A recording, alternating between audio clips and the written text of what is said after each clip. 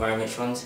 I left Chingford Foundation School in 2012 to accept a scholarship at Crawley Town Football Club.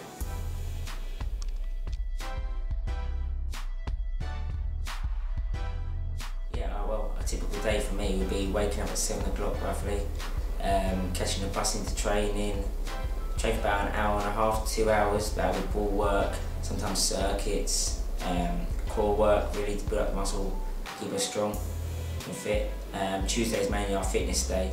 After training we normally go for lunch, we sit down, relax, have a little chat, and that's our day finished really. We get back to the ground, we go home.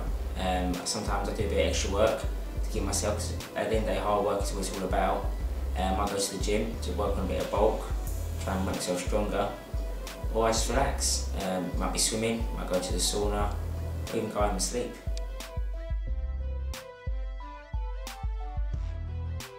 My highlight so far with the club would have to be undoubtedly my debut for the first team in the Sussex Senior Cup.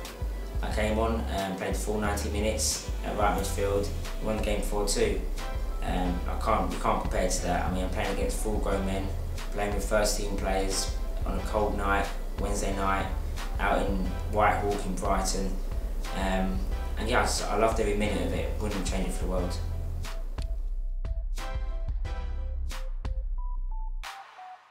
Yeah, I do have a pre-match routine. That generally starts from the day before. Like on a Friday night, for example, I make sure I'm eating the right food, eating early as well, drinking a lot of water, make sure my bag is packed always, and getting a good night's sleep. On the day of the game, I wake up early, go downstairs, have my food, I keep everything done nice and early. I always have a long stretch off before I even get to the ground. And when I'm at the ground, I'm normally listening to music, just sort of relaxing myself. I sometimes even watch videos of players, like when I'm playing right back, I watch Philip Lahm, if I'm playing right midfield, I watch Ronaldo, just so I get an idea of how the game's going to go today. If we play the opposition beforehand, I'll be thinking myself about the player I'll be up against. Unfortunately, we don't have set numbers, so yeah, I can't always sit in the same position. What I'm very superstitious about is making sure my shirt goes on the last of all my kit, and I'll obviously put my boots on after that. And I always tie my right foot up first, I suppose because I'm right footed, so I always make sure that boot's nice and tight, and my left foot afterwards.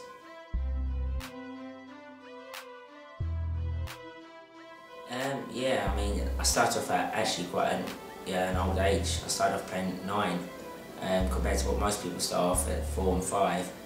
I wasn't really interested in football until that point at all. Dad tried to get me into it quite a lot, so did Mum, but I just wasn't interested. Until one day I just turned around and said, no, I want to be a footballer.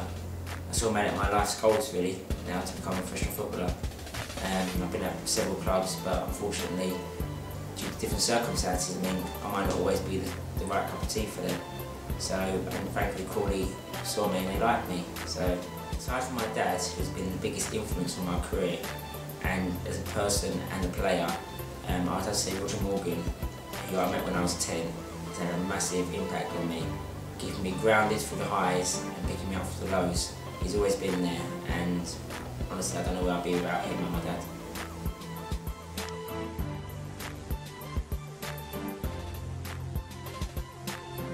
In terms of role models for me, Steven Gerrard is by far the biggest one. The way how he can grip a game, take a game by the scruff of the neck and just drive the team forward, his leadership skills, his all-round play, it's just blown me away. I'll never forget one of the first games I watched from full 90 minutes was the FA Cup final in 2006, and I'll just never forget that moment when he scored that goal. From that moment I sort of idolised him, the way how he has respect for his peers and just drive the team forward.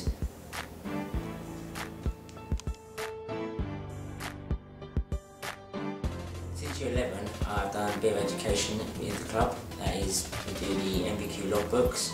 We do a BTEC course based on sports science and psychology. We're also doing our level 2 coaching badges. I was at Chingford Foundation School.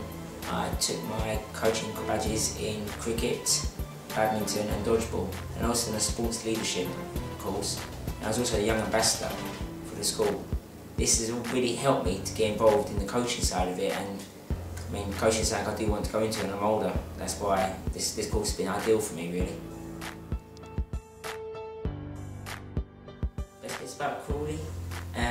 Probably, yeah, the early morning starts. Getting paid to do something I love. Not many people have the opportunity to do that, so I'm very grateful for this. Another best bit would be, I don't know, training. You're training every day, so you're in the best physical condition you can be in, and I love that. The time off as well. What's about school? It's a tough question, but most definitely it's got to be seeing my friends daily, and to some extent the teachers as well. Yeah, I mean, I just formed close bonds with them over the 5 years of the school, and to go from seeing them daily to seeing them perhaps at weekends every now and then, it's a big step, but you know, I wanted to further my career and that's where I had to be.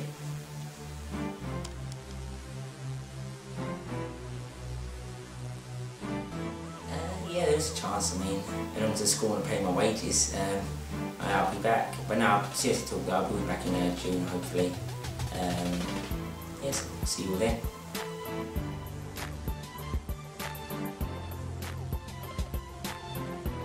In terms of the future, I'm hoping to get that professional contract at Crawley. I mean, my scholarship runs out in 2014, so I'm hoping I get it here. If not, then obviously there's many a club out there, so hopefully I can make it elsewhere. But in terms of my overall goals, I mean, I've got to be aiming high. If you don't aim high, and you set yourself low, and when you fall back, you're falling back onto nothing. So, I mean, if I want to play for England, I want to play for Man United, I want to play for the top clubs, and I want to have that chance. Outside of football, really I'm looking to go into coaching and managing. I mean, I enjoy it so much that, you know, I was saying I'd be stupid not to go into it because it keeps me involved in the football loop, and also, I mean, it's what a job. I mean, next stage up and down from football would be coaching. You can't beat that. And yeah, I mean, just looking forward to it really. I'm living the dream at the moment, but I haven't made it yet.